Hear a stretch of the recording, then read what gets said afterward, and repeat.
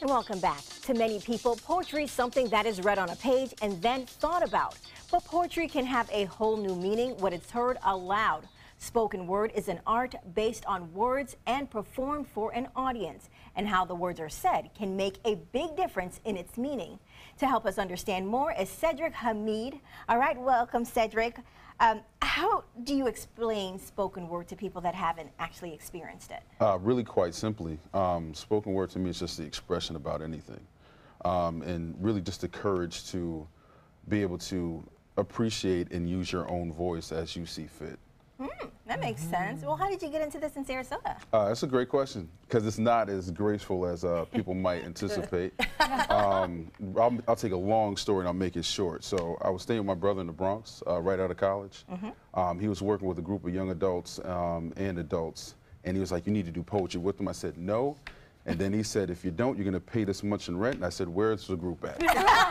So that's as glamorous as it gets. Now, why did he hit you up for poetry? Did you grow up avidly consuming it? See, that's the better question, because he didn't even know I did it. The only one who knew was my wife, who I used to write poetry to all the time. Aww. And yeah, definitely. And when I first had to perform, that wasn't glamorous either, because I threw up twice, forgot the poem that I was going to write at the house, and my wife is like, "It's in you, just need to go and do this thing." So it was like a fight or flight moment of, you know, either retreat or try to dare myself to do something I've not done before. And you dared yourself. Very nice. Look at that. Very So tell me about how you've worked with Visible Men Academy, because I'm assuming you are helping them find that same strength. Yeah, which is tremendous, because I get a chance to flow and through everything I do in life. So I started out in the Bronx as working out with young adults, doing workshops. And then as I ran into Neil and Shannon, who are both the co-founders of the school.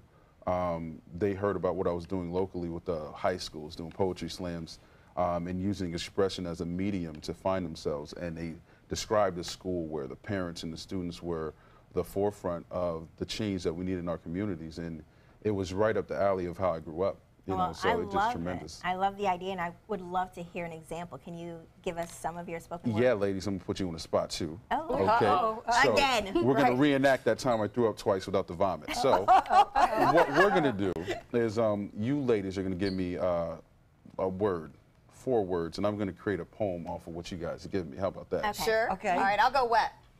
Love. Hate. Peace.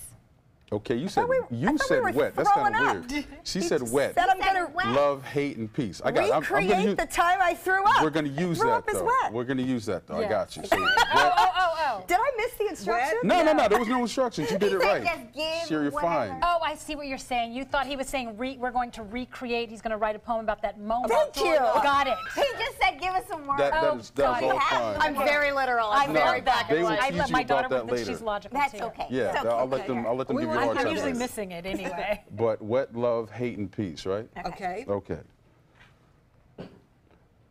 So as we think about what it takes to be a dreamer and the hard obstacles that arise every time that you get up and you feel like you could do something and you can achieve your life's dream, there's always a gray cloud that always rains down and you always seem wet with regret.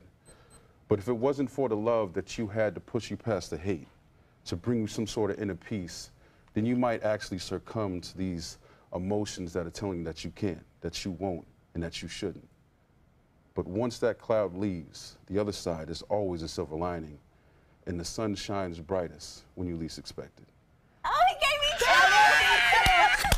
I've got tears in my eyes. Cedric, that's amazing. That's like the greatest improv art I have ever witnessed, because it's not just improv. It's from That was awesome. All right, well, Wow. thank you, and No, thank no you for your problem. work with Visible Men Academy. No problem. And you guys can get more information about the school. You can visit their website. And next,